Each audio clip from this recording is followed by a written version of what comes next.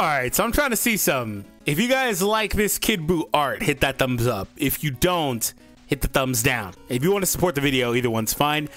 Yeah, I want to see, because the only thing I've seen from people reaction-wise since this got tweeted a few minutes ago is, oh my god, that's terrible art.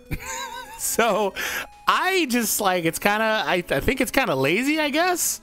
How he just like zooms in and then he doesn't, you know, he zooms out like right here and then he's gonna zoom in again. I think it's kind of lazy. I don't really care much about the actual art itself. I guess the animations are kind of whatever. And you notice when they started tricking up ultras more often, the animations on art has not been as great. Like there's less movement.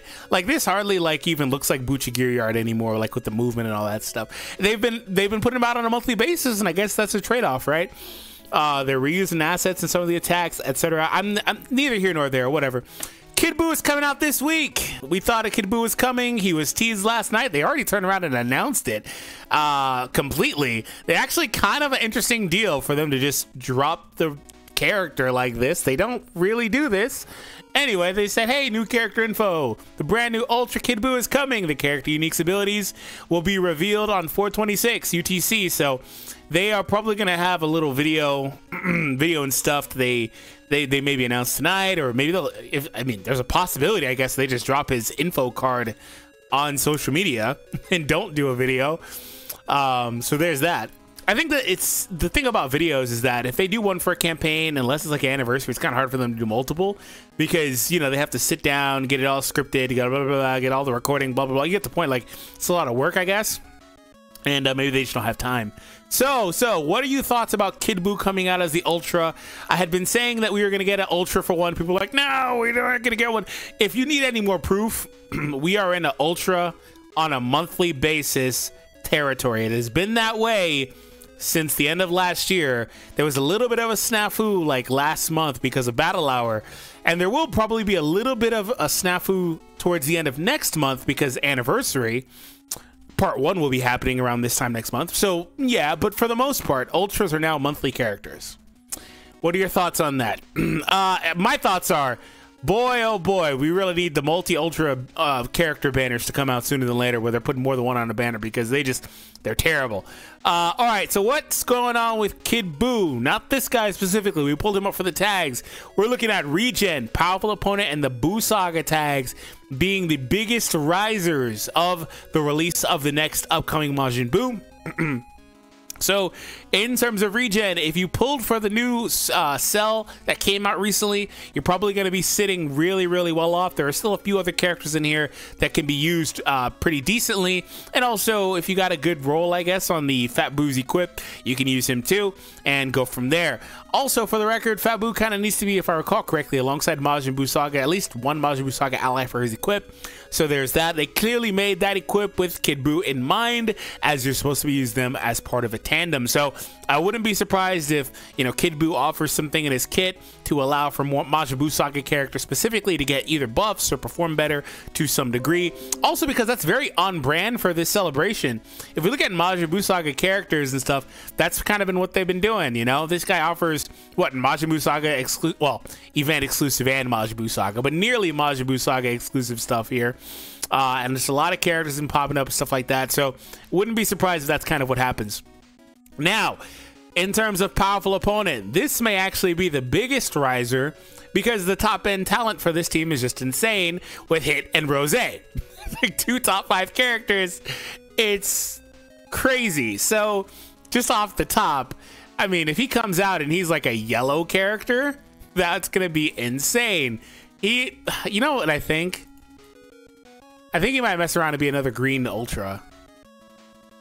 Well, because Goku and Vegeta are blue, right? Maybe he'll be red. Watch him be red because Goku and Vegeta are blue, right? It's either green or red because Goku and Vegeta are blue, I think. And I think that they'll match the color like that. So, I mean, but hey, I wouldn't be opposed to if it's something else. Like I said, like yellow, I guess, for complete synergy. Red, green, yellow looking really nice. They could also do purple. Purple's okay. Oh, hey, we actually have another. I just totally overlooked Broly. Wow, this team's going to have 5 Ultras. Wow.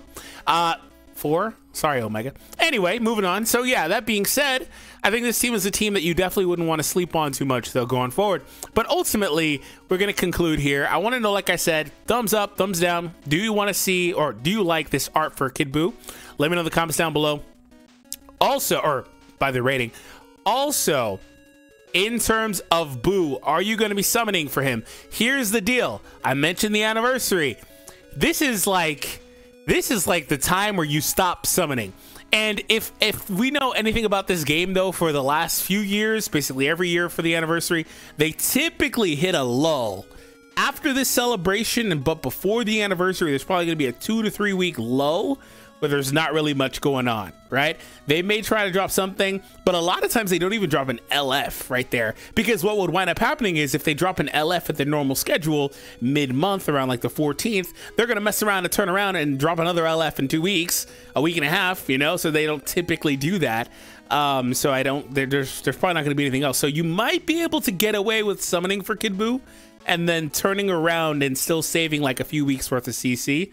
And then using that towards anniversary. But the downside is for anniversary, it's going to be another probably month and a half, 2 month long thing that's going to push with multiple parts, multiple banners that you may want to summon on. Who knows? Also, the theme for anniversary is kind of iffy. One thing I think that is for sure is that we probably won't get an ultra next month like I talked about. It's just going to be kind of weird because of anniversary starting, but I do think we will get an ultra for the following month. I don't know that it'll be at the end because, again, anniversary will have started. Maybe it's mid-month. I don't know.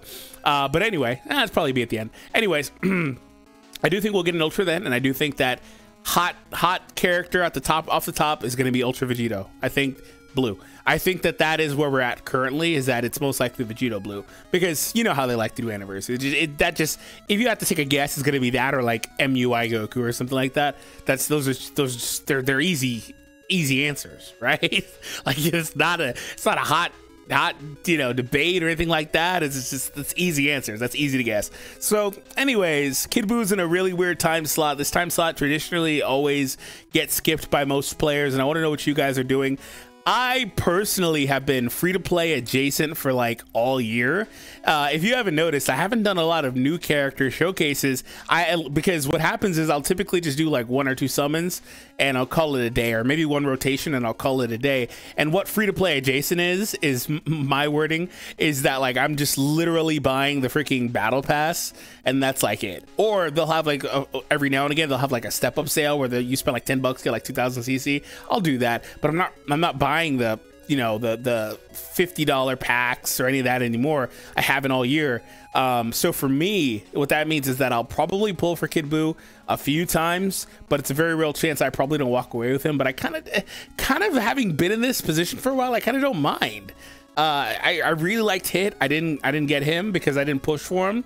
I didn't get Rose. I don't really care, to be honest. I do not really care. But yeah, I'll try for Kid BUU. I was happy to get the Goku Vegeta though, to be honest. So I want to know what you guys' plans are as well. Thumbs up, thumbs down, subscribe. I'll see you all in the next one, guys.